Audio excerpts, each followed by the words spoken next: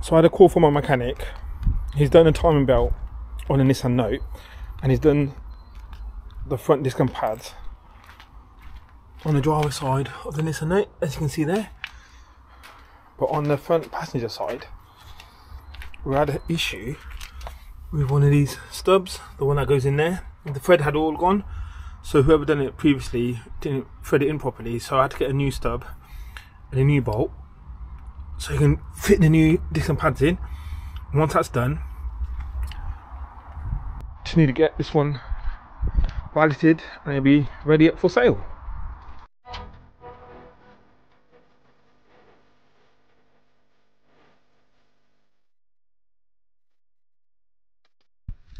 So the soggy afternoon, hence why I got my hood on. So I'm just going to meet my key guy to have a look at the Nissan Duke, because the second key's not working. So let's see what he says and see how much it costs to fix. So I've just met up with my key guy, Nathan. Hopefully you're watching the video, mate. So one of the keys is not working, and basically the board inside the key has been damaged. It's burnt out.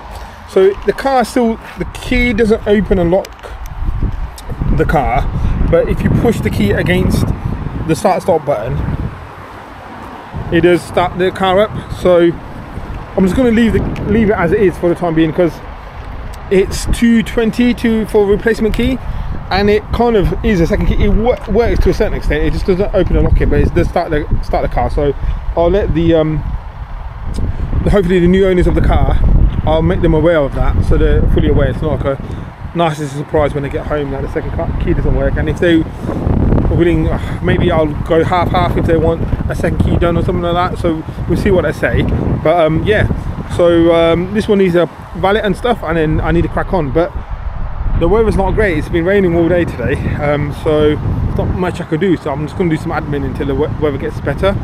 So if you saw my latest short, I've been offered a mini convertible Cooper S, I think it was, convertible 2018 with like 20 odd thousand miles on the clock. So customers approached me and emailed me her details of the car through my website, www.motosirs.co.uk. She's looking to sell it on because she needs something a bit bigger for her grandchildren. So I'm just going to go over there and have a look at the car. I don't think it's going to be for me, because Auto Trader retail was around 17k if you watch that short. So it's going to be, and I don't offer finance, so it's going to be way out of my kind of stock profile and price and stuff. So I'm going to try and see if I can do a deal with her to agree a price on the car, and then see if I can line it up for a dealer and then just trade it onto them. So join me on that journey and let's see how we get on. I'm not sure if I want to have the whole process of getting a car and then selling it on trade it onto the trader on this video or on the next video, but let's see how we get on anyway. So I've just come back from meeting a customer who's looking to sell her Mini Cooper S. Really nice lady, and the car was genuine, really nice example. And it's actually really fun to drive the Cooper S. You can switch it, drop it down into sports mode, and it is nippy. Really nice car. Sounds, the sport exhaust sounds really nice. Everything was working in the car. Really nice spec as well. I think it's like the top spec. Had like heated front windscreen, Apple CarPlay, leather interior, heated seats. It had a lot really. So I'm just gonna what I did. I took a walk around video of the car, took pictures of every panel. I'm gonna send it on to the trader now, and see what he thinks. I've given him my opinion on the car when I took it for a test drive. Took it for a good about 10-15 minute test drive, and it drove really nice. So we'll see how we get on with that one. There. If I drop it off to him, if we do agree on a deal, I'm not sure if it's going to be in this video or the next video, but keep watching guys and we'll see how we get on. So it's a wet Monday morning. I'm back with the Santa Fe. The front two tyres, I don't know if you can pick that up there, but they were borderline advisories because there's wear on the inner edge, and this rear one as well on the passenger side, they were saying that was borderline advisory, wear on the inner edge of that tyre as well. I probably can't show you guys that, but managed to get hold of some tyres from, let me just open up the boot, from Facebook Marketplace. So matching two for the front and then matching rear ones, and luckily the matching rear ones matches the one good tyre that I've got on this side, so that's good. So I'll have a spare tyre as well, and I can probably just sell that on to the buyer, whoever decides to buy the car, for additional price. I'm just going to get that done, and then it'll be ready for valeting. But the problem is, with this weather, struggling to get the opportunity to valet these cars. But let's get that done, and then what I'll do after that, I think I'll book the Suzuki Vitara, book that in for an MOT. So this is one I appeared in the previous video, Grand Vitara, I should say. Bought it with no MOT, so stay tuned guys to see if that passes or if it fails and what it fails on. So I've just got the tyres changed on the Santa Fe. Really happy that I managed to get hold of these tyres. You can still see like the little bubbles on the side of the sidewall of tyres, and this bare one, you can see how much tread is on there. The person I bought it from, she said she's only done about 100 miles on these, or maybe even a little bit less. I think she said her brother is a mechanic, and these are 235 60 18s, and she had a automatic Antara, and what she had on her car was 235 55 18. But I think he just had these in stock, so he put these on, and because it is an automatic car, they said when they were driving on these tyres, they noticed that the car was revving more than it would normally on a previous profile tyre. So just the difference in a 60 to 55 made a difference in terms of how the car was driving, and they had to take these tyres off and put 255 55 18s on there, and then they sold these on Facebook, and I managed to get hold of them. So that's really good. Got a spare tyre there, which is good. So that's the Santa Fe is ready now. Just needs a good valet, and that'll be ready for retail. I've got the Suzuki Grand Vitara booked in for its MOT, so let's head over to the MOT station now and see if it passes or fails. So we're back in a Suzuki Vitara, and unfortunately we have a failure. So we've got a failure on the front discs that are worn on the inside, he was saying, and the rear pads wearing thin on the rear. That's not too bad. Some disc and pads for the front and some pads for the back. So I'm happy with that actually. It's not too bad a result. And then what I need to do with this one is get a service kit. So I don't think this one's been serviced for a good few years, so we'll give it a good full service. And then it'll be having an advisory free MOT. If you'd watched my previous videos, you would have seen I had this CRB for the rear light on the driver's side. It became an odd one because it's got the black trim. So I listed it on eBay, and actually I've sold it now. So I'm just going to get this packaged up in here and get it sent off to its new owner. So it's a lovely sunny afternoon. So it's time to get some of these cars valeted and up for sale. I've got the Nissan Noback from my mechanic. So we did a front disc and pads on this one, which was advisory on the last MOT, and we've done the cam belt water pump. So it is good to go. Famous last words, but this shouldn't take long to valet. There's not much I need to do on this one. It didn't come with any car mats, but I've ordered some genuine Nissan Note car mats which have arrived, which is good. I'm going to give the headlights a bit of a polish because you can see plastic's not looking great there. So let's crack on. So 5 hours later, I'm finished with the Nissan Note. It's looking really nice now. So I bought genuine Nissan Note car mats, freed all the levers, bit of wear on there, driver seat bolster there, cleaning, treat all the plastics, door cards were done.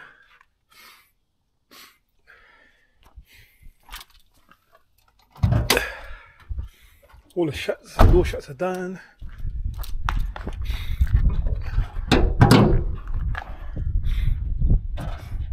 Clean up the engine bay. Machine polished the car. Really happy with it. It's taken me 5 hours again. So I need to see how I can get it time down on that. Quite a lot of dog hair in the boot on the parcel shelf, but all come out with a drill brush. Really happy with this now. So I need to go and take photos of it.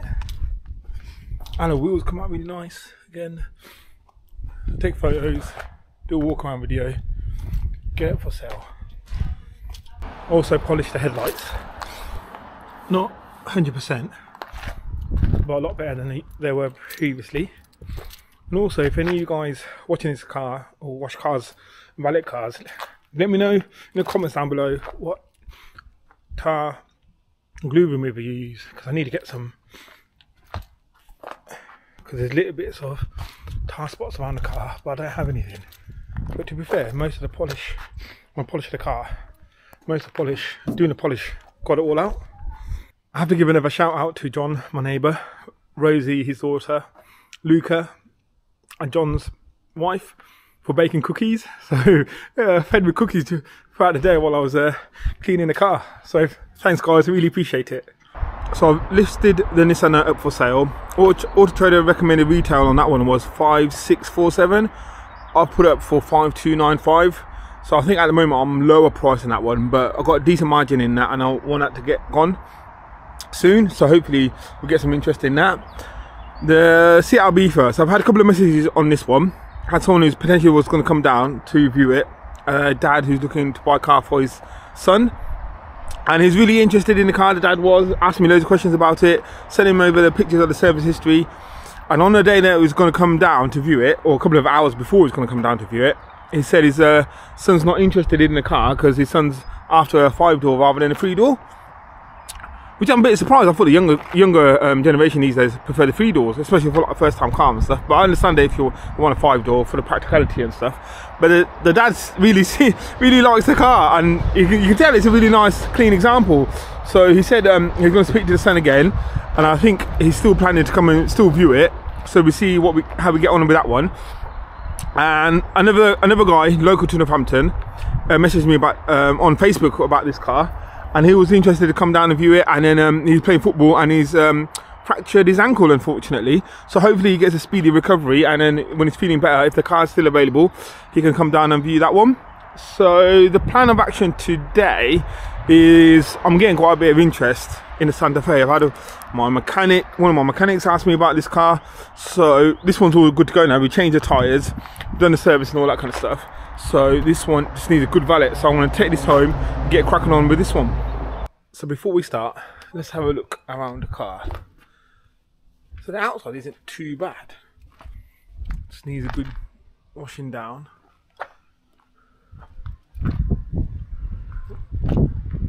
Should be alright.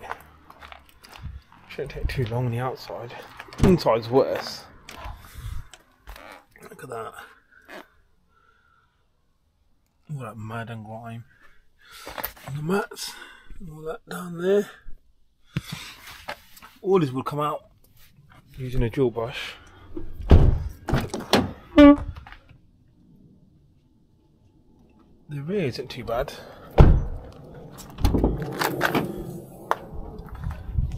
The boot's pretty bad as well.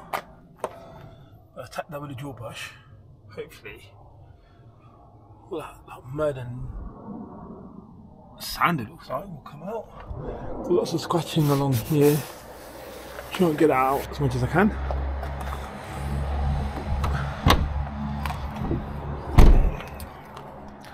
So let's get cracking. Just noticed some lacquer peel actually along this line. Really spoil a bit here, but I don't think I can get that done. Kind of expected to, for that, or a bit of wear and tear on the bodywork for this kind of age of mileage. I think I'll leave it as it is. Let's give it a good polish, and I'll leave it as a negotiation point when we get some interest and a potential buyer for the car. I wish I could say it's a few moments later or a few hours later, but this has taken me about 5.5 hours to valet. But I'm really happy with the results. Treated all the levers, all the plastic's been treated. And there's so much sand because I got this from Swansea. See, there by the beach, there's so much sand on this carpet in the boot here. The drill brush really helped with that, which is good. Both the front headlights, so they're looking a lot better now. Look at that bodywork. You can see the mirror reflection there. I need to find a way. Is there a way actually? I'm gonna go to this kind of level of detailing or valeting to get it done quicker than the engine bay. It's not 100%, but it's a lot more presentable than it was. So we're good to go now. Take some pictures of this, a walk around video, and get up for sale. Actually, I had one of my neighbours ask me, do I valet cars? And I was like, no, I buy and sell cars. So if the buying and selling business fails, maybe I can get into the valeting business. But it's hard work. It's not as easy as it looks, for sure. To speed up the process of drying the cars, I've ordered myself the Liquidator drying towel. This was from actually Amazon. It's made by the Rag Company, and this is highly rated. It needs a pre-wash. It's recommended pre-wash before use, so I'm just going to give it a quick rinse and stuff, and I'll use it on my next car. But hopefully this will help dry the cars quicker, and then help me speed up the valeting process. So I've just picked up the parts for the Suzuki Grand Vitara. So we've got the service kit there, discs and pads for the front, and disc pads for the back as well. So I'll get my mechanic to work on that and get it through the MOT, and it'll be advisory free MOT. The MOT tester was saying there's slight signs of rust underneath the body as well. So he recommended to get some spray to seal the underbody of the car. So I've got this under seal. So I'll get my mechanic to do that while he's doing the service and the brakes and pads on the Grand Vitara. And then hopefully, I'm hoping this will be a quick seller, being automatic, but it's got this high road tax on this one, so that might put people off.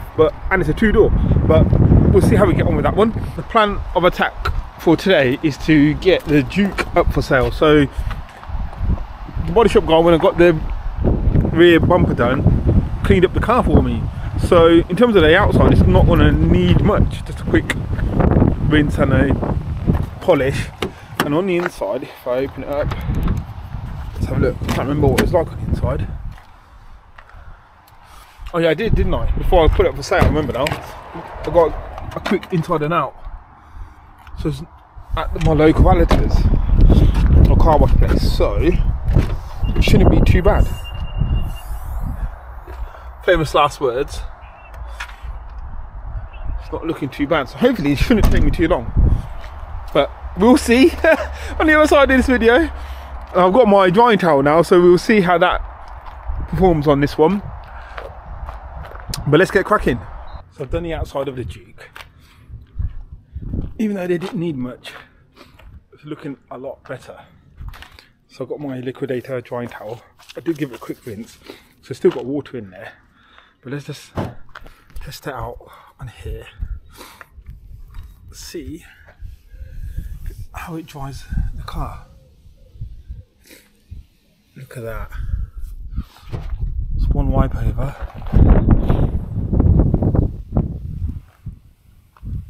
Not fully dry because the towels are wet. It holds a lot of water, but it's definitely making a big difference. It's pretty impressive.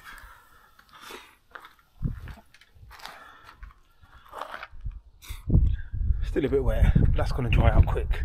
At least we'll not have any watermarks on the bodywork. And that's the car dry now. And that, with the drying towel, it's literally taken me a couple of minutes. So that is a big time saver. Car's looking a lot better now. Need to tackle the inside, give the outside a quick polish, and then be good to put up for sale. About 3.5 hours later, in total, on the Duke, and it's all done. I don't mind. 3 hours, 3.5 hours is not too bad, I don't think, to spend on the car. The interior's dressed, leather's treated, door cars are done, polished the outside. It's all looking good. So I can put this one up for sale now. Take some pictures, walk around video. The only bit of the car that's letting it myself down is this corner area here. And you can see there's been a previous repair there. You've got some scratches down here. See if you can see that in the camera. Got some scratches there, you see that. I tried to touch it in as best as I could. Apart from that, you've got some dings from like doors and stuff, supermarket car parks and all that kind of stuff. I'm really happy with how this has come out. It's looking good. So let's go and take some pictures and a walk around video and then get this one up for sale. So that's the pictures and a walk around video for the Nissan Juke done. So I'll get that up on Auto Trader. I listed the Santa Fe earlier on today on Auto Trader. I had a look last week and there was one similar kind of age and mileage going for 4.8 something, and that's not on Auto Trader this week, so that must have gone.